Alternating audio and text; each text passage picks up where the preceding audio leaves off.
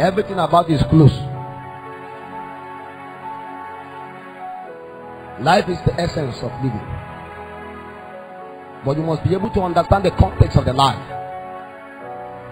Because this life is impossible for you to actually receive of this life until you go through another process, which I call the process of death. Not death as a spirit now, but death as a process. If your English means anything, there's death that ends with D, right? Death that ends with D is a process onto another life. So Paul the apostle can say, I die daily. Why? Because he died into another form of life. And this is what we call the newborn experience. That anytime a believer comes, the Bible calls him a new creature. He died to his nature and take up another life. Death is a process that inhibits the operation of death as a spirit and introduce life to a believer. The process of death must be embraced by anyone that intends to walk with God. Because if you don't embrace death, you can never be able to contain life. Because naturally we are born with the nature of death. And that's why everything about us dies. Everything about creation is designed not to last forever. It's designed to decay unto death. And that is why whether you refuse to die, a day is going to come. A spirit called death will come to let you understand that according to the code of creation, there is a time apportioned unto you to go. For men that have continually choose life, what happened to them is death as a process. Then they transit realm.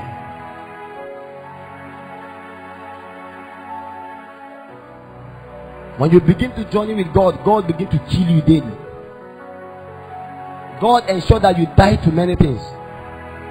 But this death, you may not cease from living, but it's a process. A time will come, you realize that everything about you has changed. You don't even know why it happened. It's because you die daily from another form that is regulated by a spirit being to another form that is regulated by another nature. We don't have time to take you through a journey. The death as a process becomes a gateway into another life form. In the book of Romans 8:11, the Bible speaking says, but if he, the spirit of him that raised up Jesus from the dead, what? T-E-A-D, dwell in you, he that raised up Christ from the dead shall also what? Quicken your mortal bodies by his spirit that dwelleth in you. Do you know that what death as a spirit intended to do was to swallow Jesus? But what the spirit did not understand was Jesus Christ went through death as a process, not death giving him victory over him. So when he went through the process of death, it was to exchange a life and receive a superior life, so that he can become an administrator of that life. The Bible said the first Adam was what? A living soul. The second Adam became a life-giving spirit. But for that second Adam to become that life-giving spirit, he must go through a process of death so that he can introduce life. But when a man do not go through the process of death, he go through death as a spirit. And death as a spirit is a harbinger that keeps the souls of men.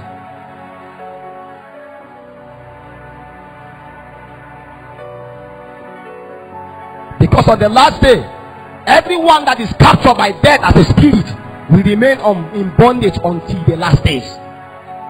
But whosoever went through the process of death can live again and again and again. Because there is power of resurrection that lies in the spirit of life that can quicken.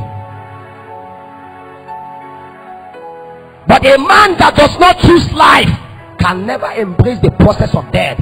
At the tail end of his life, or within instantaneous moments, death as a spirit swallow him and he ceases to exist.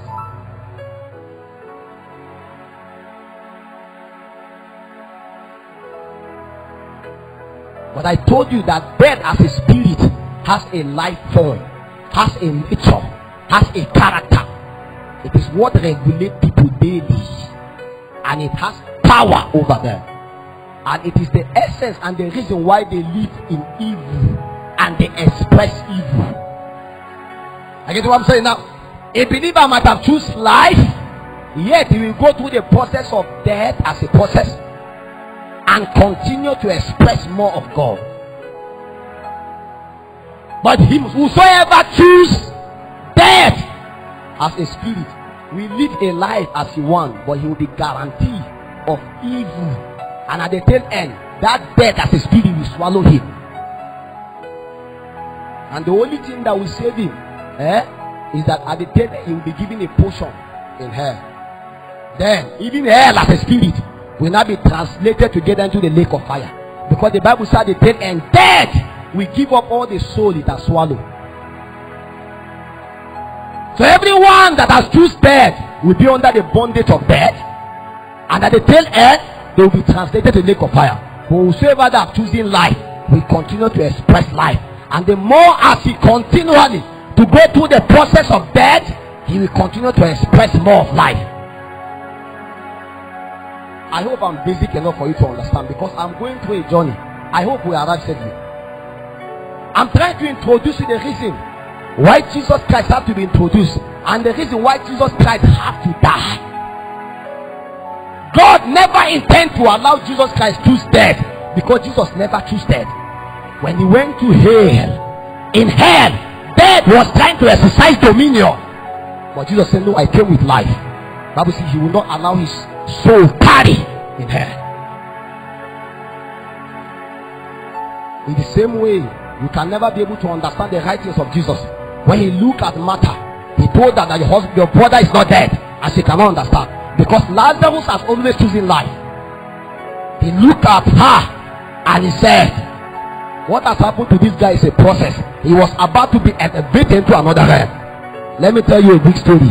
Everyone that is working with God today, they will tell you once upon a time they have a near-death experience. They almost died and the Lord saved them. In that death, now they express life. Because anytime you are about to be advanced, somehow something kills you. When the light of the Lord appears to you, suddenly you die and you are permitted to live again. All the time that Jesus Christ appeared to me, I died. He stretched out his hand towards me and released another life, and I came back to life again. Because the process of death always introduces another life. When the Lord wants to elevate you, what he does is that he brings you to another process of death. That prayer, that fasting, all the things you do, it brings you to a point where you die daily. But as you die, the Bible says, although the outer man perish, but the inner man is renewed day by day. So there is the same spirit that raised Jesus from the dead. If that spirit dwell in your mortal body, it will quicken your mortal body and give you life.